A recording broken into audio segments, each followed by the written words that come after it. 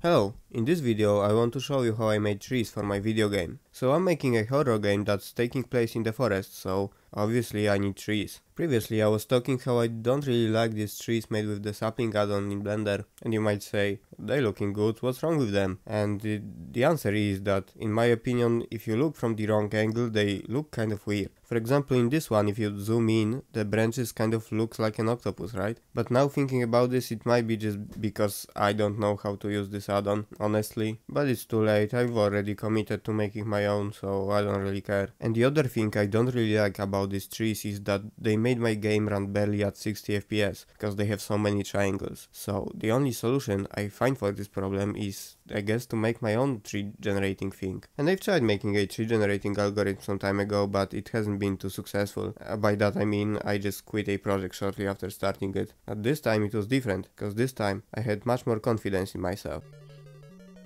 Have confidence.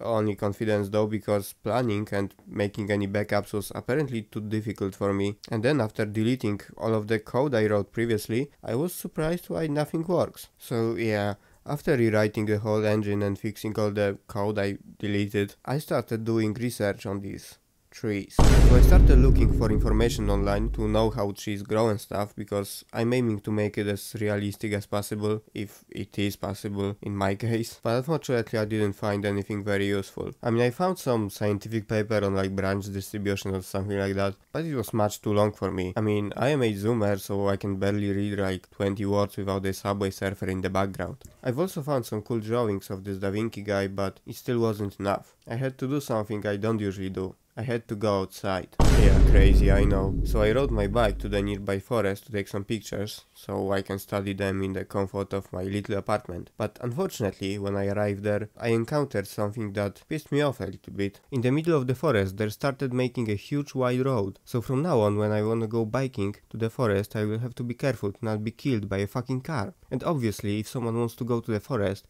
they most certainly go there to listen to cars in the background, right? And it's all just to connect some village to the city, even though it's already connected to the city via a different road. So basically they want to cut so many trees down and destroy the forest so like 5 people can save maybe a minute getting to the city. So that situation made me a bit displeased, but I completed the mission successfully and I have acquired photos of the outside. After very in-depth analyzing of these photos, I came up with the very complicated algorithm. Let me show you. So how it works is that we start with one branch, and then it can branch into 2 other branches, and then these 2 other branches can branch into 2 other branches, and then they can also branch to other branches.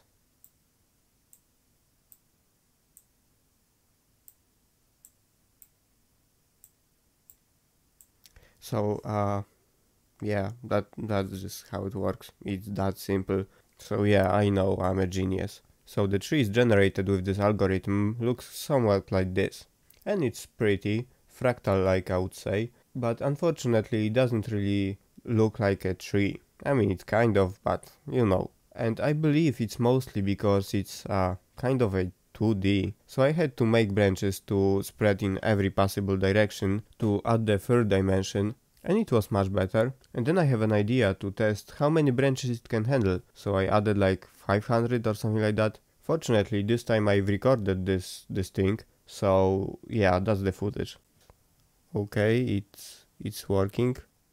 Wow. Yeah, I don't think it should look like this. Every time that tree grows, another branch, everything below gets thicker. So we got a pretty thick little fella. That's a lot of branches, but I'm glad it didn't crash or anything like that.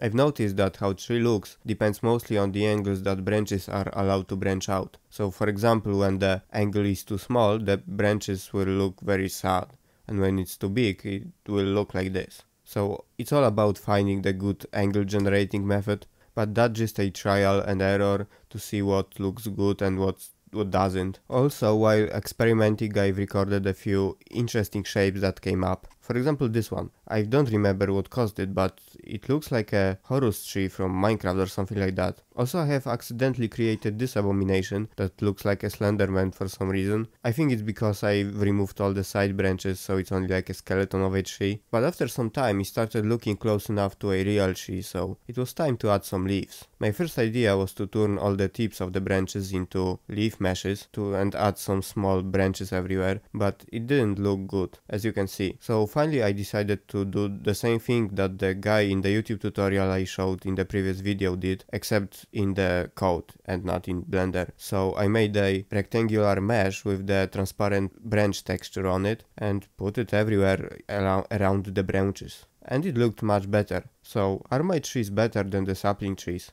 Probably not. Yeah, I guess that's all. Thank you, bye, subscribe, bye.